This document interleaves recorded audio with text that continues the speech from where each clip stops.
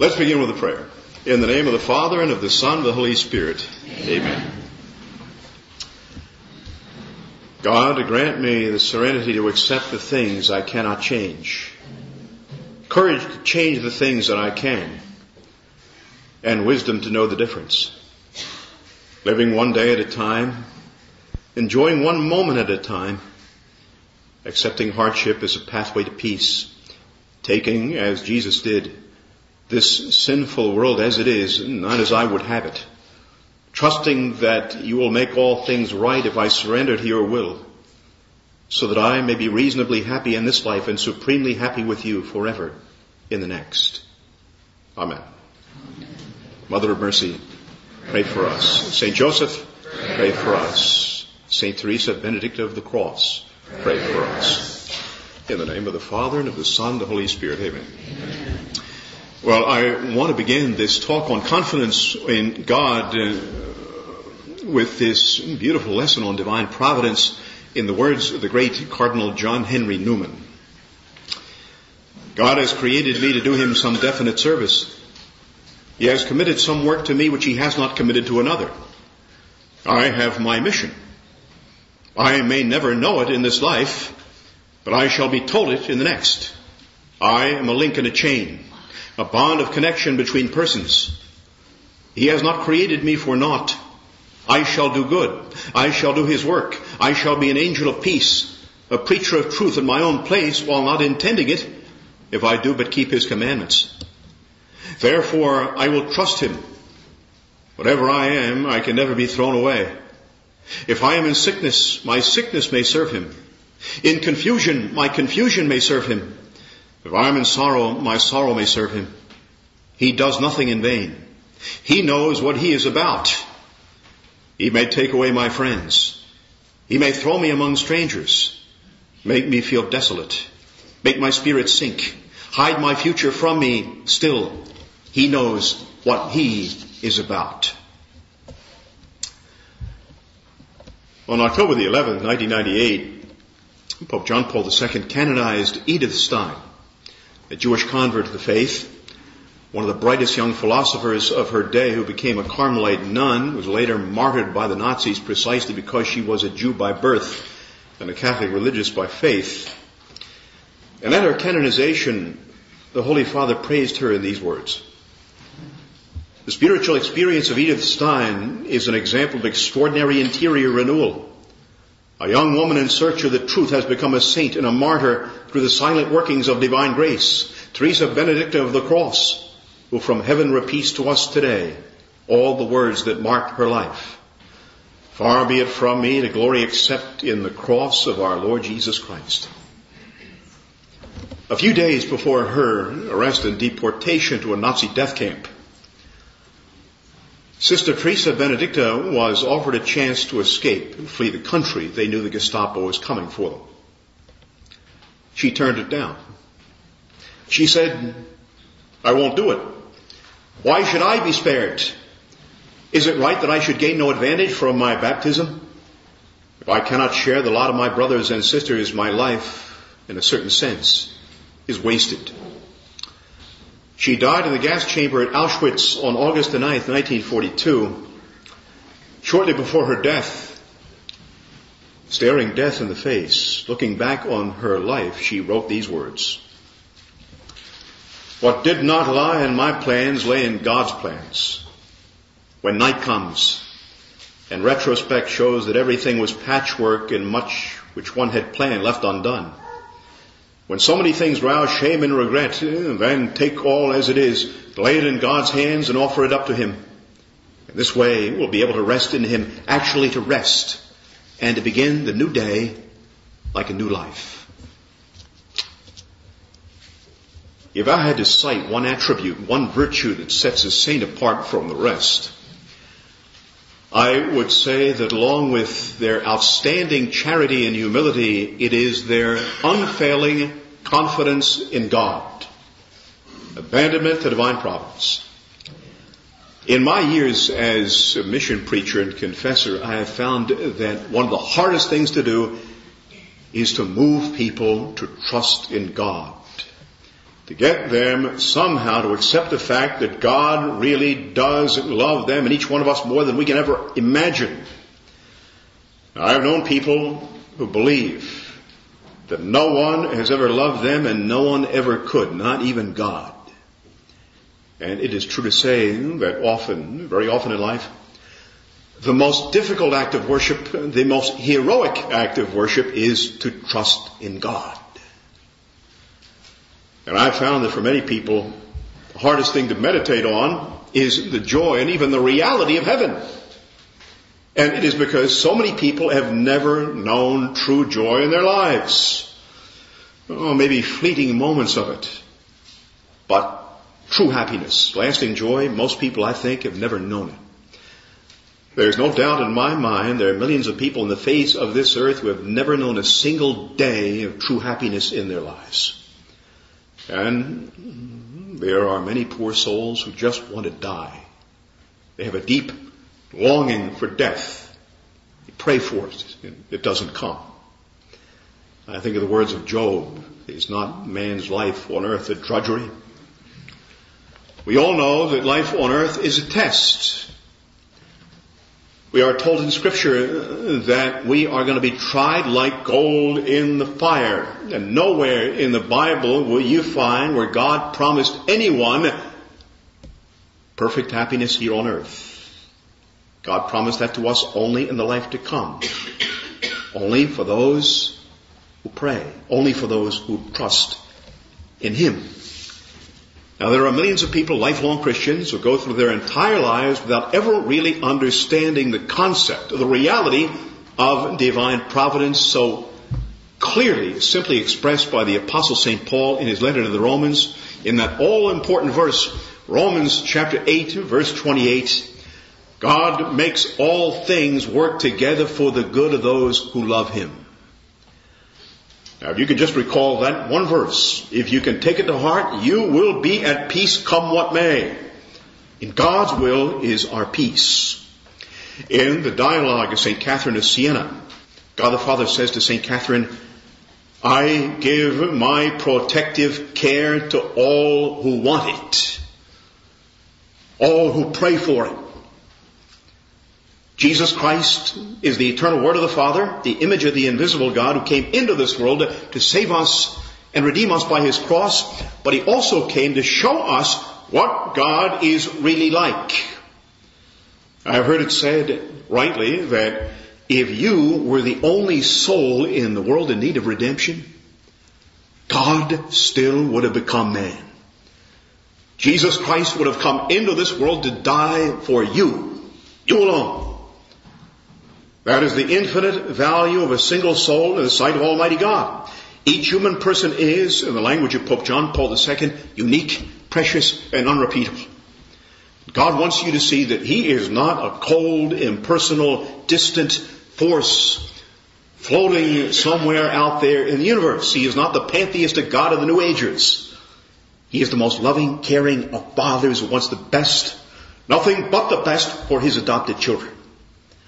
God has a plan for your life that is going to end in eternal glory if only you will cooperate with the graces that God wants to give to you. One thing is for sure, God's plan for your life is infinitely better than anything you can dream up for yourself. You see, God desires our happiness far more than we do our own, and He knows how best to get it for us. His plan is better than anything you can take to the bank. Now, I have no doubt there may be some of you here who have worked hard all your lives and don't have a whole lot to show for it, materially, financially. And we all know people for whom everything in life seems to go wrong. Life is like an endless series of setbacks and letdowns, failures and heartaches, with all kinds of anxiety and discouragement that wears them down and brings on temptation. Every day their hearts are weighed down by bitter regrets and memories they just can't let go of. And they make it hard to grow in love and union with God. In that sense, St. Philip Neri used to say that often we are the carpenters of our own crosses. See, it is very easy to trust in God when things in life go well. It is far more virtuous, far more meritorious to trust in God when they don't.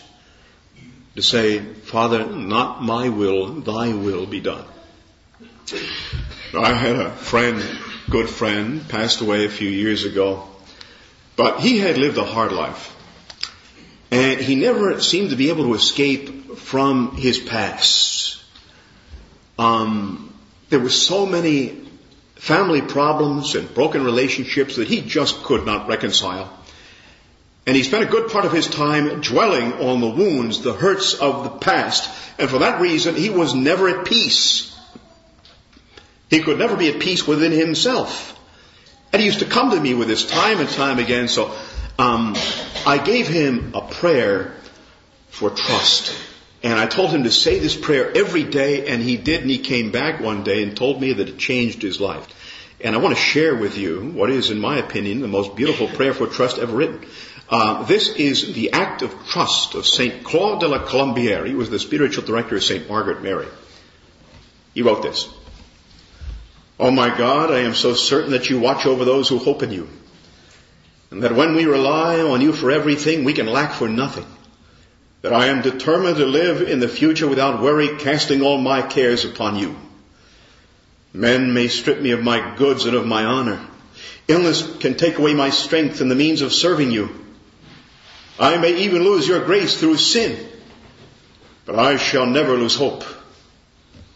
I shall keep it until the last moment of my life, when the efforts of all the devils in hell to take it from me would be in vain.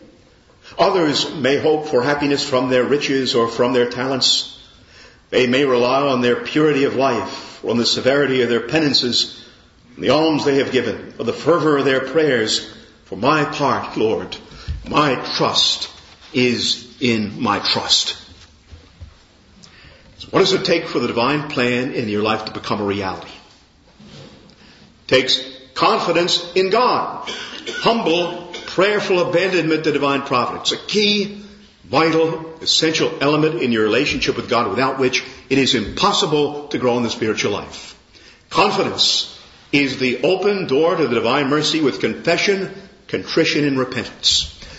By our Lord's own command, the inscription, the image of the divine mercy given to the Holy Saint Faustina is Jesu ufam tobia.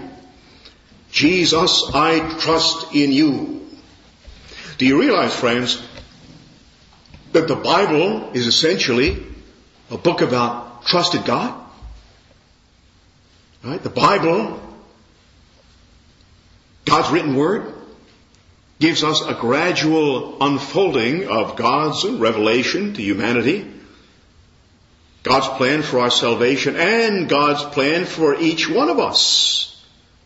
Each one of us, if only we will trust in Him.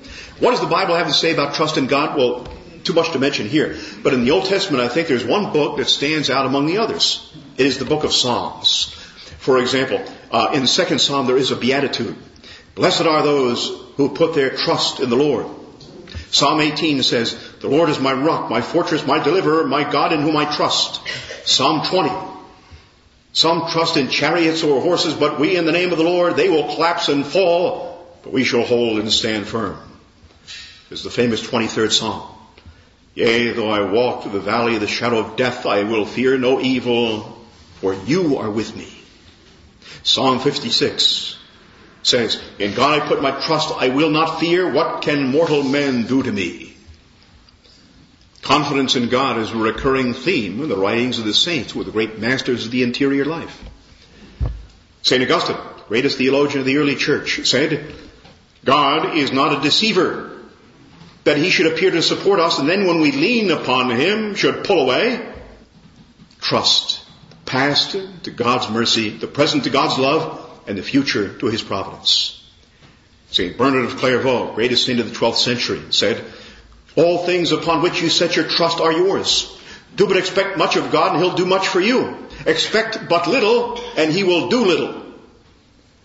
St. John of the Cross, Carmelite mystic, doctor of the church, said, do not be made sad by the adverse events of this life, for you know not the good they bring with them, ordained by God for your everlasting joy.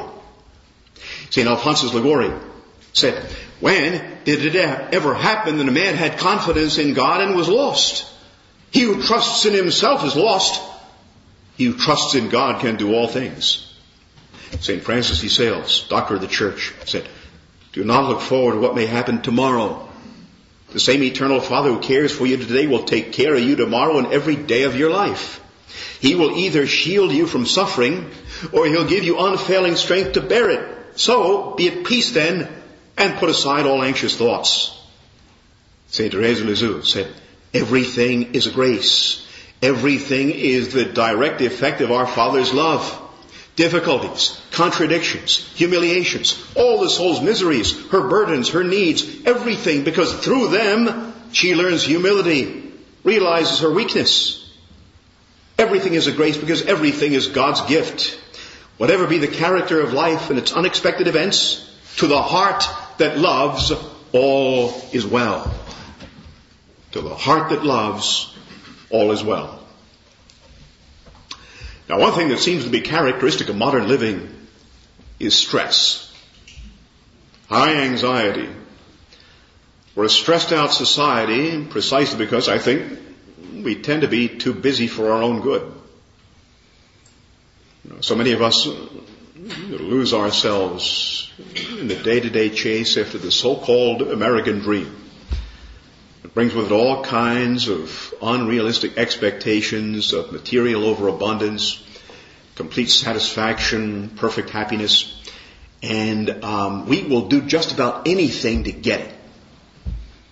You know, I have known people who go through their whole lives. They go on for years. They will push themselves, drive themselves, knock themselves out. For what? Small profit, small promotion, small advantage over a competitor, a rival in business or professional life. Years go by. It happens time and time again. They don't find the satisfaction they are looking for. Instead, they find anxiety, worry, pressure, disappointment. And isn't it true, friends, that we seem to spend an inordinate amount of time worrying about what other people think about us? We're concerned about everybody's opinion but God's. There's a great line in The Imitation of Christ, which is the second most widely read Christian classic after the Bible. It says, "What care I for the vain and worthless opinions of men?" Bill Cosby likes to say, "I don't know the secret to success, but I know the secret to failure. Try to please everybody." Right? You can't do it. Right? People try to get ahead, meet career goals. They look for emotional fulfillment all too often in human relationships that let them down. At the same time, the world tells you got to have it all, you got to do it all. You're the master of your own destiny. It all depends on you. Now, I think this is an especially big problem for women today with the advent of the women's movement. It seems to me, and this is just my opinion, women in particular are under tremendous societal pressure to conform to the idea that they cannot and should not find happiness and fulfillment in marriage, motherhood, and family life. You know, this is the relentless propaganda of the radical feminist movement. They give the idea that to be a good wife and a good mother is not enough. In fact, it means nothing. You know, if you're a woman with a big family today, you got to be countercultural, right? How often do they hear it? You know, she's only a stay-at-home mom. She is just a housewife. You know, when they're out with the kids, at the mall or the supermarket or Walmart, people take these little jabs at them. You know, these little snide comments. One friend of mine was telling me that she was in the supermarket with the kids. And there was a woman standing beside her, kind of looking down at the kids. And she said to her, "Oh, are they all yours? Oh, you poor thing. How many kids have you got? Hope you're not thinking of having any more." Ever heard of overpopulation? Ever heard of birth control? You see, this is the convoluted thinking of worldly, selfish people. Short-sighted people who don't see children as a gift from God. but as a burden, an economic liability. Don't see those kids are intended by God to be your help, your comfort, your support in the loneliness and hardship of old age. For the last 30 years, women have been browbeaten to cave into the idea they're only going to find true satisfaction in job, career, and status. And in general, it is not working. Now, I understand the financial pressures that many couples are under, right? But it seems to me there are millions of women who are not happier, not more fulfilled by a job and career with a family out on the periphery of life. In fact, more women are stressed out, burned out, disillusioned. It's a bit of a digression, but the point is this. With all this intense pressure to succeed, to be somebody in the sight of the world, sooner or later, too many of us will come face to face with the one thing in life we Americans seem to dread the most. The dread fear of the American psyche. The dirty word, failure. Failure. You see, if you don't have a supernatural outlook on life, if your heart is not set on God and the things of God, failure will bring nothing but frustration. Frustrated idealism leads to cynicism, pessimism, depression. But failure in God's plan, remember this, can be merciful. How so?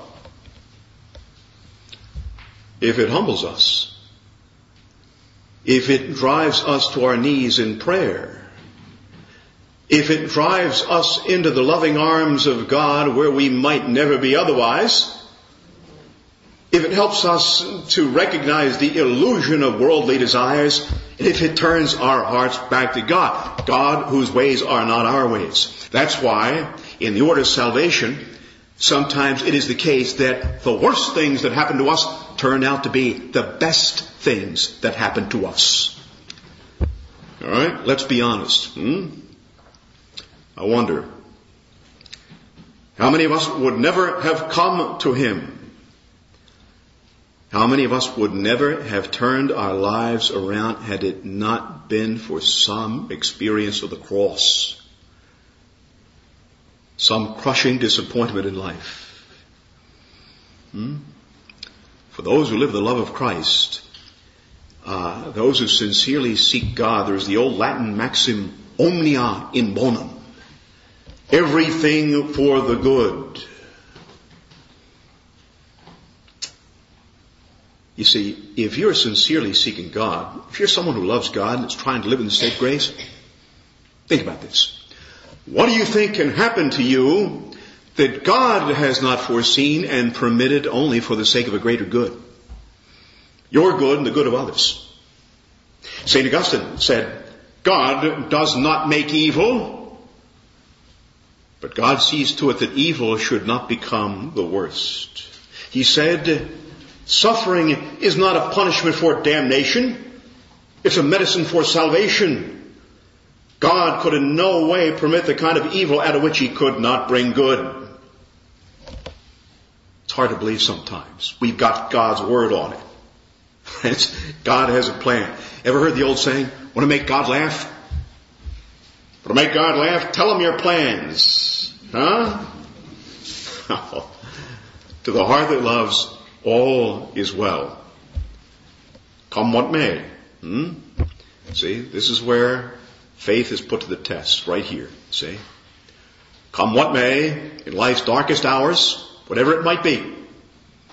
The tragic loss of a loved one, the unforeseen sickness, the debilitating disease, having to live with chronic pain, the financial loss, the layoff that comes out of nowhere, the stock that goes south, the bottom that drops out, the accident in traffic, the broken heart, the failed marriage, the bitter pain of divorce, the loneliness that hangs overhead like a dark cloud, the rejection, the humiliation, the injustices we suffer from others, the loss of one's home and possessions, and fire, flood, hurricane, tornado, whatever. Even in this, God has a plan. Omnia in bonum. Archbishop Fulton Sheen used to say, there's a great distinction to be made between prayer and worship. Some of us don't get it. Prayer is the expression of the human will to Almighty God, but worship, true worship, is accepting God's will no matter how it presents itself. You want to be a saint, remember this. We're called to be saints, all of us. Nothing less than that, right? A saint is someone who not only accepts the cross, embraces the cross. A saint is someone who actually loves God's will and embraces God's will and truly wills what God wills, even if what God wills for us is suffering. Listen to the words of Bishop Sheen. In the order of divinity, there's nothing accidental. There is never a collision of blind forces hurting us at random. There is instead a meeting of a divine will and a human will that has a perfect trust that ultimate good is meant for it, although it may not understand how or why until eternity. Every human being is, in point of fact, like a baby in the arms of a loving mother who sometimes administers medicine. God sends us all the happenings of everyday life as so many invitations to holiness in His service. The baby cries. The egotist protests. But the saint in the arms of God is content because she knows God knows exactly what is best for her. Thus, the bitter and the sweet, the joys and the sorrows of each moment are viewed as the raw material of sanctity. Now, too many of us base our entire lives on a false premise.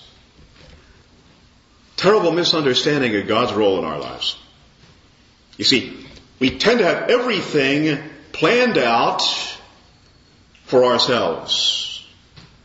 Everything in life, we think, is very carefully, fully scripted. Where we're going to go, what we're going to do, what we're going to be, how it's going to be. Usually with no reference to God. Right? No reference to divine providence, no prayer, no spiritual discernment. And at the same time, you see, we look on God as the one who is supposed to make our plans succeed and our dreams come true. When things go right, we take the credit. When things go wrong, blame God. Right? But our minds are way too tiny to understand God's mysterious plans. Okay, so don't lose sight of the big picture here. You see, there's only one real ticket to success. Confidence in God, conformity to the divine will. As Christians, we should have it drilled into our heads that success means getting to heaven. Failure is the loss of your soul. Hell. That is the ultimate failure. My friend Bishop David Ricken of Green Bay always says, remember that your resume will be forgotten 2 minutes after they plant you into the ground. That's how long the world is going to remember you. Isn't it true that kids, when they're growing up, are always asked the same question by adults? What do you want to be when you grow up? What do you want to be? That's not the best question to ask, right? There's a much better question than that. The question that should be asked of kids is, what does God want you to be? Kids are rarely ever asked that question. You know, when I was a teenager, I had my whole life planned out for me. And I had the whole thing mapped out. I had a blueprint for success. I was going to make a career out of the service. I was going to put my 20 years in and retire young with a nice pension. And I thought, well, maybe I'd find a nice wife and have a nice family, and I'd get a nice little job somewhere where the sun shines, have a nice, comfortable little life for myself. As you can see, my plans fell through. It didn't happen. And you know what? Every day I thank God that it didn't happen. It was merciful. It was certainly merciful for some poor woman. Think of all that God spared some poor woman when I didn't get married, huh? You see, God had other plans. You know, some people ask me, how do you know when you have really a true vocation of the priesthood? And I said, it's kind of like this. It starts out like a crazy idea, but it's a crazy idea that won't go away. But the point is this. Remember this. Our finite minds are way too small to see God's hidden hand in the things He permits to happen. Think about this. Just as the Son of God was hidden in the swaddling clothes of the babe of Bethlehem, just as the reality of Calvary made present again is hidden in the mystery, the offering of the Mass, just as the physical reality of Christ's presence, body, blood, soul, and divinity is hidden under the appearance of bread and wine in the Holy Eucharist, so is the divine will hidden in the ordinary things, the ordinary events that touch our lives. And friends, if you don't understand that, you don't understand the mercy of God. The Holy Capuchin friar, Father Solanus Casey, who I'm not related to, unfortunately, used to say that most people will never find out what God can do with their lives because they never allow the divine artist to go to work. He said the biggest mistake we make in life is to set limits on God's power and God's goodness. Let me ask you this. Do you think that a small child, a little kid, with crayons and finger paints and manila paper could create a greater work of art than did the great masters? Michelangelo, Da Vinci, Rembrandt? Do you think that an infant, a little baby, could compose a greater concerto than did Mozart, Beethoven, Chopin? Do you think that you, with a hammer and chisel in your hands, could make a more magnificent statue than did Michelangelo or Bernini? No, God is the divine artist as long as we allow Him to work in us, as long as we trust in Him. Listen to the words of Padre Pio, St. Pio Pietrelcina. To a spiritual daughter he was giving spiritual direction to was in great suffering, great turmoil. He said, the soul that is destined to reign with Jesus Christ in eternal glory must be remodeled by the blows of hammer and chisel. But what are these blows by which the divine artist prepares this stone, that is to say, the chosen soul? Dear sister, these strokes of the chisel are the shadows, fears, temptations, spiritual torments and agitation, with a bit of desolation and even a physical pain. Thank the infinite mercy of the eternal Father then for treating your soul in this way, for it is destined to be saved. Did you ever see a large, intricate tapestry from the reverse side? If you look at a tapestry from the reverse side, it looks like a mess of stitches going every which way, and you can't even tell what that image is supposed to be until you look at it from the front, until you see it from the artist's point of view. You see? That's the way it's going to be for us in the next life. It's only then some of us will see the masterpiece being created by the divine artist in our lives.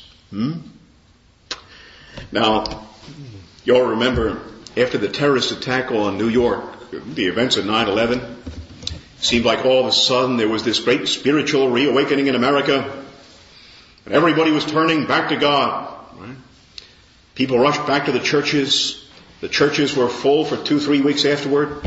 Everywhere there were signs and posters and bumper stickers. United we stand. In God we trust. God bless America. Everything was God, God, God. All of a sudden, it was all over.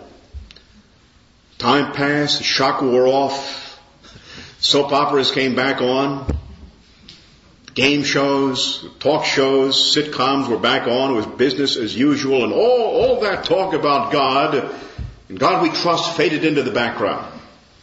Churches were half empty again. People had their emotional uplift, their shot in the arm, it was all over, right? And now there's a movement to get the national motto, "In God we trust," off of the money. You see, the ACLU is up to their old tricks again. Right? I think sometimes maybe we should take the words "in God we trust" off of the money. You know why? Because the truth of the matter is, we don't trust in God. We trust in the money.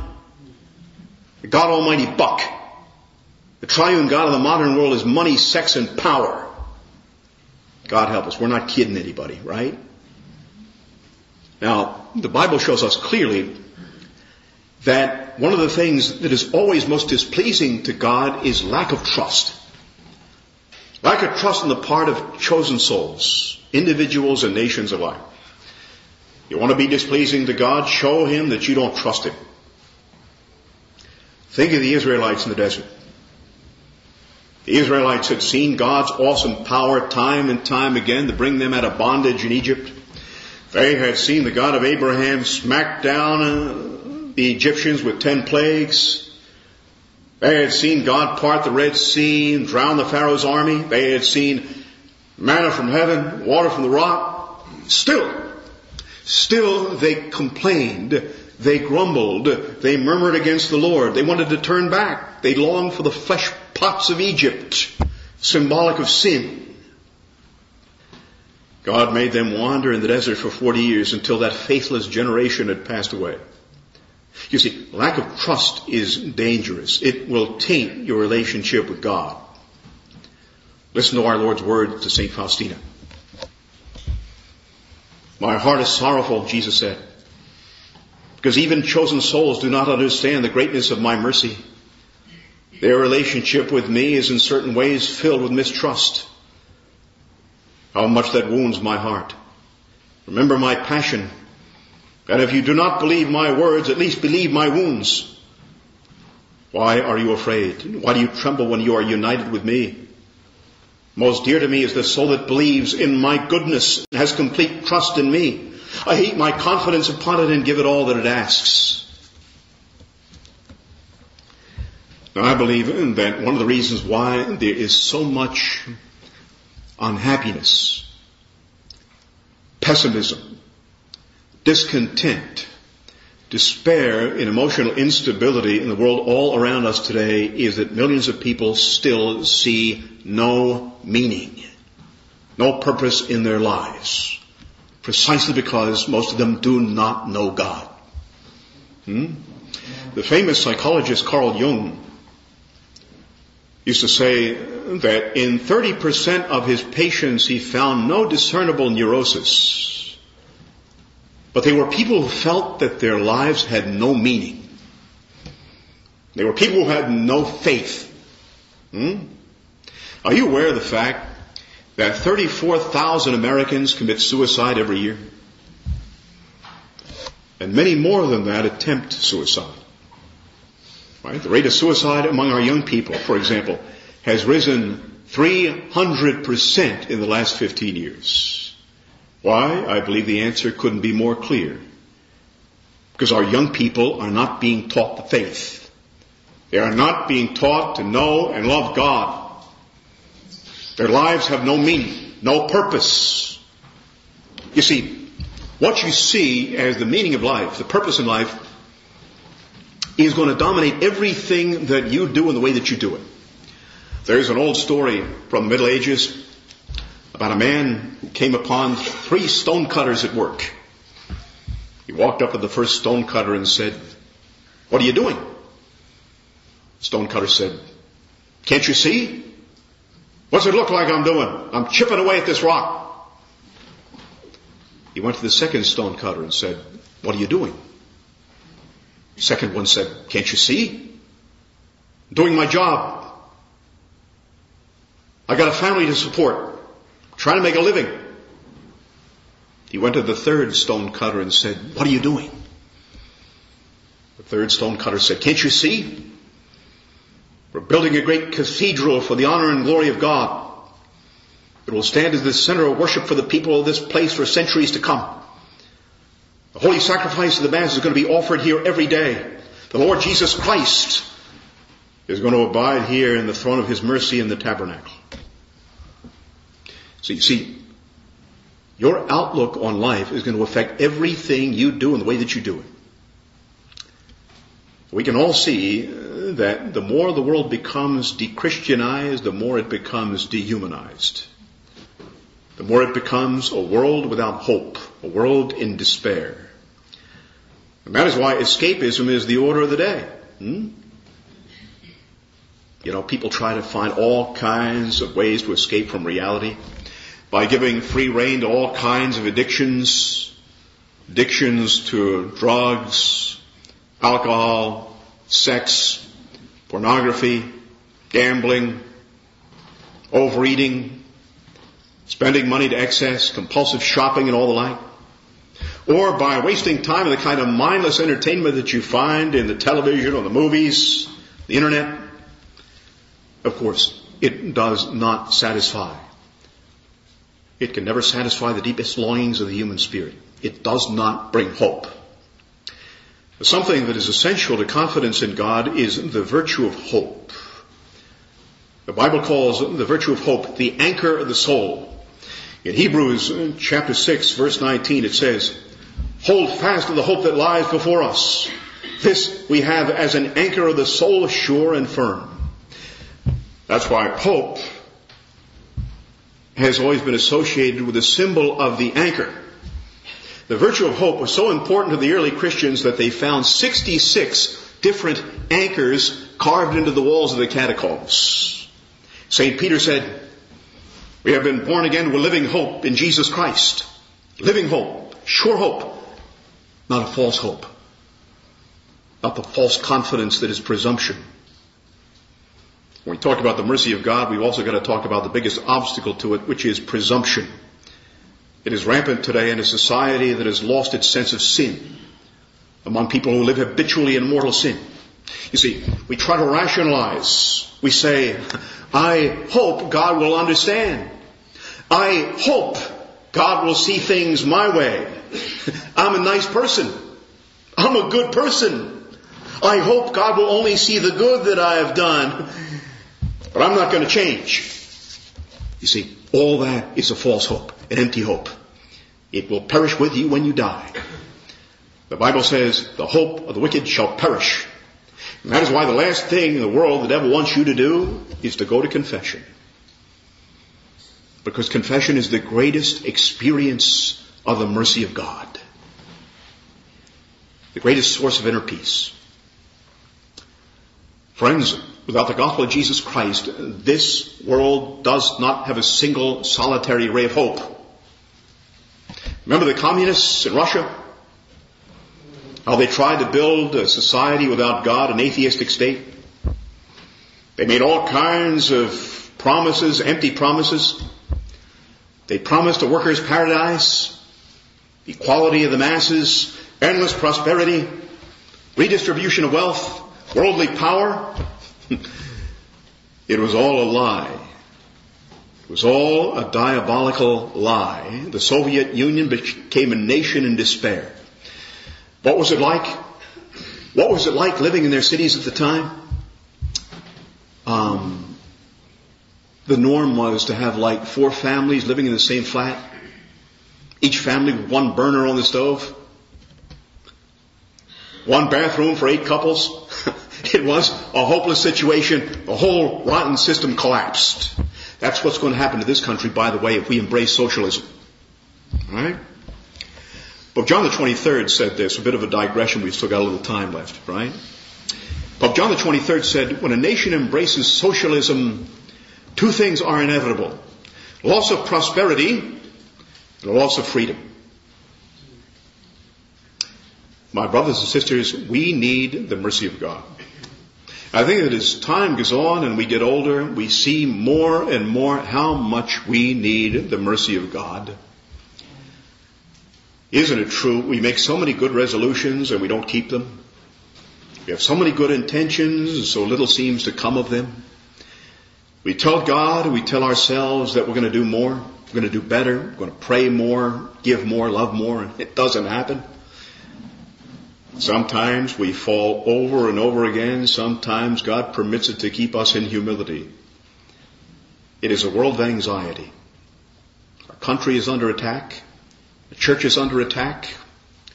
The family is under attack. Marriage is under attack. Our souls are under constant attack. This poor fallen human nature of ours, what can we do but trust in God? You know, the enemies of the church have got all the worldly power on their side. Yeah, they've got the governments, they've got the arms and the ammunition, they've got the money, they've got the movies, they got most of the media, they got the celebrities, they got the news and entertainment medias, they've got the courts, they got the universities, God help us, they've even got some of our seminaries. And all we have is God. And if God is for us, who can be against us? May the blessing of Almighty God, the Father, and the Son, and the Holy Spirit descend upon you and remain with you forever. Amen.